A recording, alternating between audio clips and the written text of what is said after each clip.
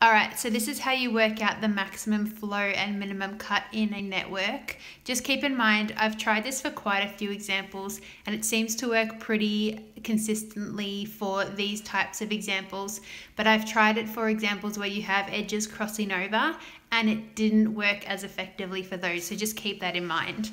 So we've got two different examples. I'll do the one on the left first. The first thing you want to do is look at where your source and your sink are. So it's at A and at F. And you want to find any path that connects the source to the sink. So I'm going to look at the one that goes over the top, 9, 4, and 5. Take the smallest of those numbers and we're going to write it in the top corner. And then we're going to subtract that number from each of the numbers along that path. So I'm going to, subtract it from the 4, subtract it from the 5, and subtract it from the 9. Okay, now you need to find any other path that connects the source to the sink that doesn't yet have a 0 in it. So I'm going to go down here, 8 and 5. So the smallest number in that path is a 5. Then I'm going to subtract it from all of the numbers along that path.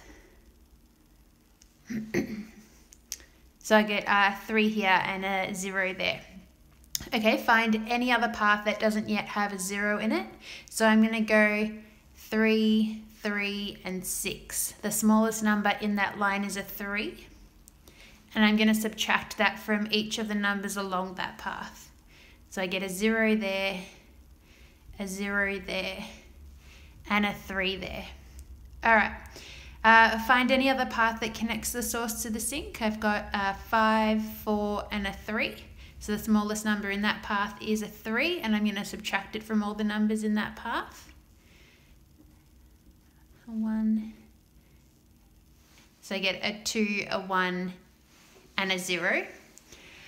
Are there any other paths that have no zeros in them? So if I go up this way, I can only come this way or this way. No, that has a 0. If I come down, well, I can't come down because it's already a 0. So once there are no paths left that don't have a 0 in it, you can stop, and the maximum flow is going to be equal to the sum of all of those numbers. So 4 and 5 make 9, and 12 and 15. So the maximum flow for this diagram is going to be 15, and the cut that you can make is always going to go through wherever you have the most zeros or some zeros and a backwards facing line. So I've got a 0 here, here, and here. So I can actually cut through those 3 0 lines, and you'll notice that it was originally a 4, a 6, and a 5. 4 plus 6 plus 5 is 15. It matches your working out. So that is the minimum cut with a maximum flow of 15 for that diagram. All right, let's try the other one. So our source is at A, our sink is at G. Let's go start with the one going at the top. So I've got a 2, a 3, and a 5. The smallest number is 2, and I'm going to subtract that from all of the numbers along that path. And 3 there. All right, what comes next? How about 4, 6, and 6? So the smallest number would be a 4, and subtract it from each of those 3 numbers. Okay, next is maybe like 5, 3, and 2. Smallest number is a 2. Subtract it from each of those.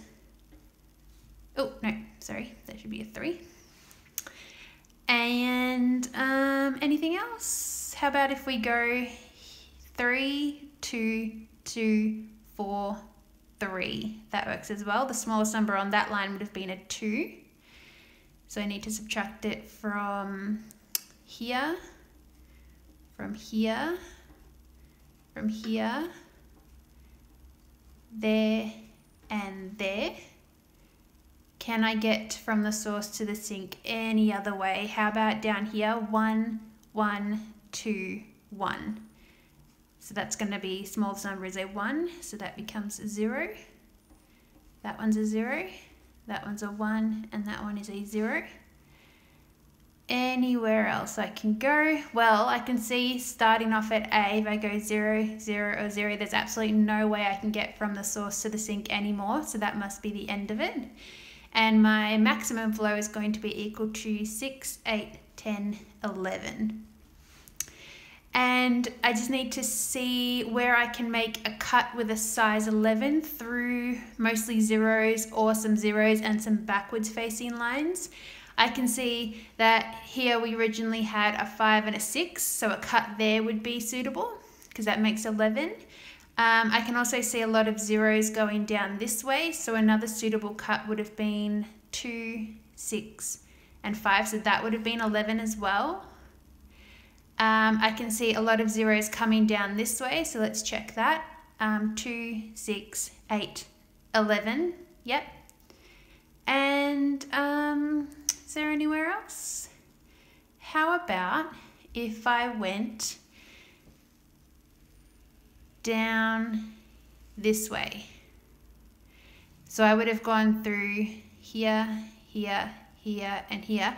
Keep in mind that this line here is moving from the side of the sink to the side of the source across that cut, so that you wouldn't count that line in when you're adding up your totals. So it would have been a line of 2, 6, and 3, which makes 11. So that would have been a suitable cut as well. So you can see that sometimes you will have multiple cuts with the same value and they're all suitable. So it's not always just one cut that works. Sometimes you have multiple cuts as well, and they'll all be worth the minimum cut that you can make, which is the maximum flow for that diagram. Just make sure that when you're adding up any edges that they don't flow from the side of the sink to the side of the source. You only want to count lines that go from the source side to the sink side. If you're unsure about that, a good way to kind of double check is I always like to kind of circle around, and then you can do a little shading, and then if it goes from the shaded side to the unshaded side, then you know you don't count it. That's like kind of a little trick that sometimes helps me visualize the sink side and the source side. And that should be it. Again, it works pretty consistently for networks like this, but if you find any networks that have lines that cross over, it doesn't work as consistently, so just keep that in mind.